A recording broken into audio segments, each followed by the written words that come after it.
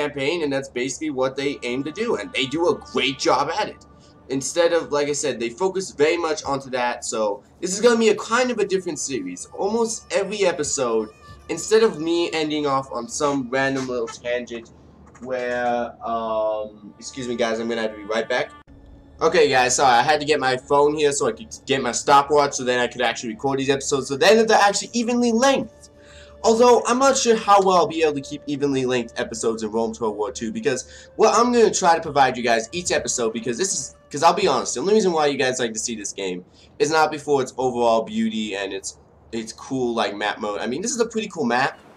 I equivalent it to thinking it's slightly better than the territorial map of, Paradox games, but the main thing everyone comes for in these types of games is to see the gigantic epic battles. Okay, I'll be honest with you. The only reason why you should play this game is for the epic battles. If you're looking for the campaign, you really got the wrong game.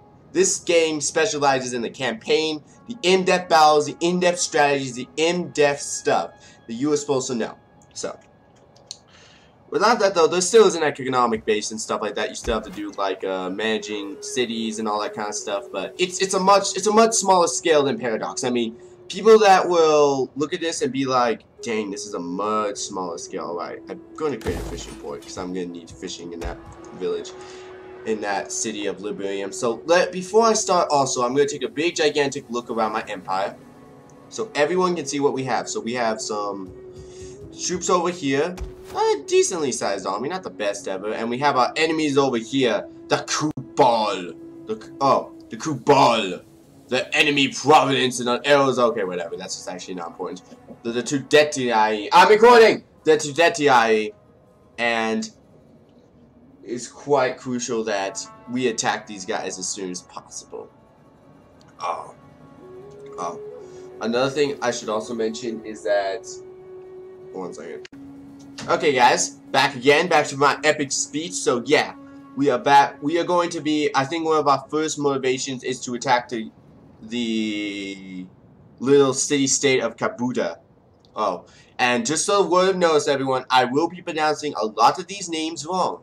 Unless they are common names that we use in ancient Greek, Roman, or basically anywhere between 500 AD and beyond, I'll probably be pronouncing them wrong. Because a lot of these names are very hard to pronounce, and if you try pronouncing them on your own time without trying to use Google Translate or using Google Say, you will have a definite hard time. So, yeah. Anyways, just a word of notice, I'm very sorry if I pronounce the names wrong. Just so you guys know.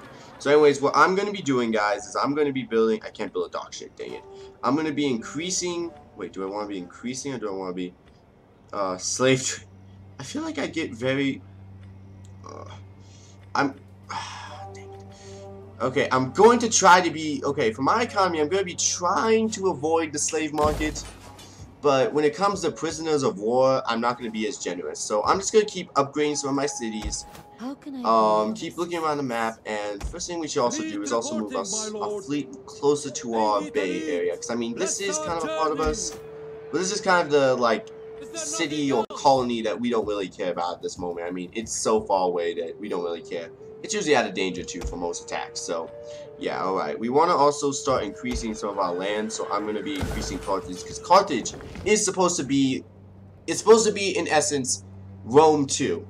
Or it's supposed to be mightier than Rome, because we want to make Rome the better Rome. The Rome that Rome never became. So, in a sense, we want to become Constantinople. But, yeah. Anyways, what we're going to do is we're going to start spying on next door neighbors of Syracuse, because one of the also things, besides attacking over here in Spain, is I want to control this entire map. I want to make sure that we own it, we have good control of it, and we can kick our neighbors, the Romans, out without much hesitation. The thing we're going to have to do with that, though, is we're going to have to gain control over a lot of this area, and to start with, we have to start gaining control of all of this. So I'm going to start looking at the garrison, a moderately sized garrison. If we just send some troops in right now, we could probably go deal with it. So, oh, that's what I'll do. I'll go send, once these guys get back, I'll go send these guys to go group up with these guys. And over here, I'll be recruiting new units. Some Liberian hoplite should be enough. Yeah. Some Liberian hoplites should be enough for this attack. And is there anything else I'm forgetting? Oh yeah, technology. Technology, finance. So guys, just like in Paradox games, technology is in this game, but it's a little bit more emphasized in this game. Like, technology has a much bigger meaning than in Paradox games, because in Paradox games, technology is just like, oh, I have a slight advantage over everyone else. Yep, that's great. That's great. In this, it's much more of kind of a, let's see, ludicrous tax speed. No, let's get back to medium. I want to be making about what I was making. Okay. Magna Carta. Lowest public turn, Magna Carta. And this is why I'm building a fishing wharf. I might also have to build a Hellenist village to quell rebellions. But yeah, it's a much more, like I said, it's much more centered around cities and stuff. Not really so much centered on the overall provinces. Much more centered on, like, cities and importances of cities. Alright, so first thing I'm going to try to do is try to secure some trade relationships with a couple other people. The Etruscan League, which was actually the precursor to the Roman Empire, or the Roman Republic, is under attack by the Romans. Who would have known? Well, we don't really care about that. What we are trying to look for... Okay, so the Etruscan League is pretty good with us. How long do I think they're going to last? Not very long. But what I'm going to try to do is, before they all die in a horrible... Let us break bread and drink ale before words pass our lips. Well, thank you, dude. I'll drink ale with you anytime, as long as you accept my peace treaty, which I'll be giving you guys. If you guys allow this, I'll allow you guys military access. Only my side. Oh, wait, I can't do it on both sides. Okay, defensive alliance are sworn to protect each other if war is declared. It's useful for friendly terms with a faction being. Okay, no, you guys would not like that. I know they would not like break trade agreement with. Okay, no, make client state. Offer to make a client state. I should try that at some point. Just like add someone. Oh, client theory states, whatever. Okay, so yes, let's see. Will they accept the trade agreement? I will not. We are pretty much even. This power shows how strong you to the other faction red. Okay, well, what about evenly powered? So will you guys accept a trade agreement from us? We're not trying to be threatening or anything. We just want to know if you guys would casually accept a trade agreement. So please accept. Yes! Okay, with that trade agreement, we can now do much more trading and doing much more stuff in the future. Let's see if we can also get another trade route going. We are civilized folk, so you may speak as you wish, and we will give you an honest answer. We are civil. Well, you Greeks are so pathetic in your marks of civilization. You're so high standard of snoobiest that you think that civilized means this. Civilized is a different word, a different tongue, and a different thing. Why should we have to? I hate you. That's all I gotta say. I can only feel like I'm going to be not very kind to the Greeks once I get around to it. All right. Well, I'm not gonna. Seems like we already have an. Do we already have a trade agreement with these guys? For the sake of friendship that has been and friendship to come, greetings. Now, let us seek wisdom together. Actually, we could keep this. Okay, seems like I only have a limited amount of trading, which is also true in this game, is that it does limit you in some aspects. But it's pretty much good, so yeah. Well, okay, now that I built good enough this, I'm gonna start building up this armies. Ah, dang, I can't. Oh, shoot, we're out of money. Dang, that means it's time to end the turn, everyone. Now that we've done all the setting up stuff, the game should go a little bit quicker. And yeah. Okay, guys. You ready? You all ready to start the journey? Let's begin! Yeah! And there's Rome with its cool Roman stuff, doing cool Roman stuff. They are paddling quite quickly. Those guys are extremely good paddlers. I mean, they just cleared an entire ocean in 1 year. Great paddlers, everyone. Great paddlers. And apparently, Achaia is expanding its city. Good sign right there. My vassals over here are just... they're doing basically nothing. I really wish that they did not, in a kind of sense, I really wish they did not start as my vassals. Okay, am I getting, well done, a new unit. Carthage needs strong defenses. Your actions are wise. Well, thank you, dudes. Okay, so the quartering act, the court master report. Okay, these are just my recruitments in Carthage. All right, now that I have a decent sized army, would that be enough to go take on these guys? Because that's basically what we're trying to figure out. Okay, let's see. Is there any more army men? Because we want to make sure that we attack Syracuse as quickly as possible and claim it for our own before the Romans somehow expand. Because the Romans are crazy. Dang. I would say mofos, but I don't think I can say that on the internet because it's just bad. But yeah, that's basically what they are. They are big, gigantic expansionists. So we're gonna have to be very wary of them. Like seriously, we're gonna have to be seriously wary of them. Alright, let's see. Would we have enough to fight against them? Let's see. Militia hoplites. This hoplite unit might be the main stabbing point. Can our hoplites deal with that? No, we would definitely get slaughtered. We need some, to balance out this army, we need some... I think I'm going to wait one more turn, get some archers in this unit, and then I'm going to start my campaign against them. So let's see, that is upgrading right now. It needs to know what to upgrade to. A concentrated field, an Agoria, or do we want outskirts? Let's see, what does an outskirts do? What does that with repair cost? Do we want this to become our main repair city? That's the thing. Because we only have 6 slots, by the way, we only have 6 slots in total. We don't get many more than that. And dang, look at Carthage, guys. Look at Carthage. Oh man. This is one reason why I love this map. So I love this map just slightly a bit more than Paradox games, is because the in-depth kind of makes my mouth drool a little bit. I'm not gonna deny, it kind of makes my mouth drool a little bit. Okay, but anyways, what I'm going to kind of do is we have to kind of make sure that our economy can support our bread limit, because our bread limit is growth per turn in all provinces. Okay, unit punishments. Okay, we're still outputting more than we're inputting, but I'm afraid next turn that won't be the case. So what I'm going to do is I'm going to withhold any kind of expansions this turn to wait until we can get some more like fishmongers to get 8 more food and get 8 more, like you see over there, that's what it's basically saying. Okay, that means we're probably not going to be able to attack these guys just yet, but I have a feeling these guys aren't that strong, especially if they're going after my vassal over here. I swear these guys aren't going to be that strong. Plus over here we can probably just go start raiding them, because that's the cool thing about this game, is that you can go raid. Yeah! Okay, end turn. Do we need anything else? No, end turn. Yeah. And so there's our friends. Rome! How did I know that was going to happen? Rome, or a nice column? So Rome is now at war with us, everyone. How did I not see that one coming? I don't know! Look at that, everyone. So the Romans are now going to be trying to fight us. Great luck. We still are the kings of the sea. I mean... are we the kings of the sea at this point?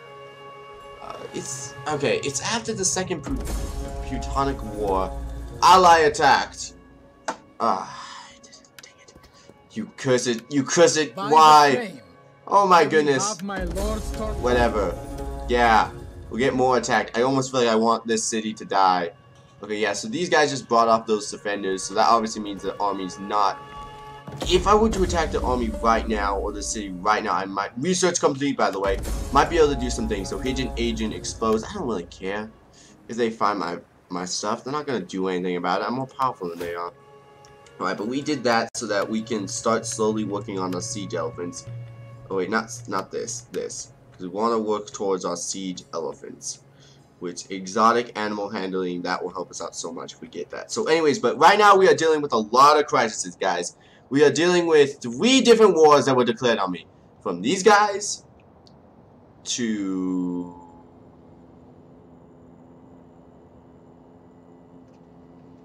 these guys, and then there's the Roman Empire. Okay, well, the thing about the Roman Empire is as long as we destroy their ships, we should be fine. The problem is that I don't think our fleet at this current state in development is strong enough to fight against the Roman Empire. It's just not in our nature yet. Like, we aren't quite strong enough. I'll admit it right now. So, yeah. Slums. We have a building for slums. Wait, what? Where did we get a building? They have a... What? What? I did not know that was a feature in this. Okay. There's apparently a building called slums, everyone. completely unaware of this, but right now it seems like I have a feeling that they left the city completely unguarded, so I'm just going to go see how this... Holy shoot, there are like 3 armies here. Yep, never mind. They did not leave the city unguarded. Retreat, guys. Yeah, you guys were stupid. You guys might die next turn. Just gonna say that now. You guys might die next turn. But yeah, that's a point where you don't attack, but hire mercenaries. We can hire some mercs. No, we can't. We're kind of dirt poor. So what I'm going to do... Alright, so we basically got to get a good assessment of the situation. We're at war with 3 different naval powers, or 3 different powers in a different sense. Right now, public opinion is not the all-time high we want it to be. I'll admit that right now. Let's see, recruit champion. Yeah, mercenary veteran, and an atlas. Okay, yeah. But what we need to start doing is we need to start raising a fleet. And... because we want to make sure that Carthage, like I said, is the best city around. Okay, so we're going to start raiding mercenary raider. No. Raise a fleet. There we go. So I'm going to start inquiring of... We're basically going to build our own gigantic fleet. Because what I want to do is I want to sink these Roman ships as soon as possible. So if we can do that, we could definitely deal with the rest of these guys. Over here, we have a decent sized army, which I think I'm going to go use to go crush these guys. As one of my first acts, because we need to make sure that we are completely guarded down here. And you know what? I'm kind of glad these guys declared war on us, because I'm pretty sure we can take these guys out. We don't need any siege equipment, just by the look of the city, so it should be pretty easy. Plus, I also don't... Oh, shoot, they have 2 provinces, really? Oh, shoot, it's a gigantic city. Okay, so they might be a little bit harder pressed than I thought. So what I might have to do is recruit some more units. But for right now, that's good enough. Let's end the turn. Let's see what happens. Rome, what are you gonna do? You're gonna move around like crazy people. That's what Rome does, everyone. But Partha, Pontius, Scubii, a Thriskin League, they're still doing their thing. The Thriskins and I are pretty much friends still. We're still bros. Clemente, all these other guys, all doing different stuff. Those guys are sieging that city. That is not a good sign. Those guys, I don't even know how they got an army. Wait, are those the guys who attack? Okay, there we go. Good job, Nova Cartho. Good job, Nova Carthage. You guys are extremely lucky people that you guys can somehow fight and then get your city taken over. Thank you. Thank you. Yeah, this is... I can already tell, guys. You can already tell this is going to be a very long campaign. So, let's see. How are we still doing on food grain storages? Food surplus. Because that's really what's going to prevent us from doing a lot of different things, guys, is our food grain production. We could probably last in a lot of other areas, but it's the food grain production that's going to kill us. Okay. Anyways, but we need to start making a new army over here, because we need, let's see, we have 1 general over there. Wait, where are all my generals? That is a great question. Alright, let's go to General Outview. Forces, alright. Princess of Margot. That's Hanno's forces. This is the Pride of Margot. The heir of Phoenicia. Hannibal. Okay. Jazel? Okay, so yeah, we don't have a force over here. We don't have a general over here. So what I'm going to do is I'm going to raise forces up.